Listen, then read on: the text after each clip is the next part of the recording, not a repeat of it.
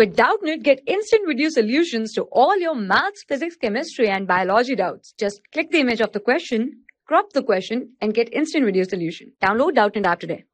Hello. Triangle ABC is an equilateral triangle with each side 11 cm. Find its perimeter. So in this question, we have to find the perimeter of an equilateral triangle. So we will draw the equilateral triangle first. Here it is equilateral triangle ABC.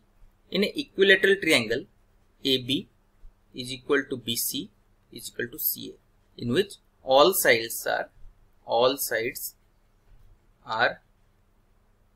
equal in length. So it means AB is equal to BC is equal to CA are equal to 11 cm. Now, in order to find the perimeter, we have to add AB plus BC plus C. As we know that all the three sides are equal, so we will simply multiply 3 into 11 cm. That is 33 cm is the perimeter of this triangle. Thank you. For class 6 to 12, IIT JEE and NEET level. Trusted by more than 5 crore students. Download Doubtnut app today.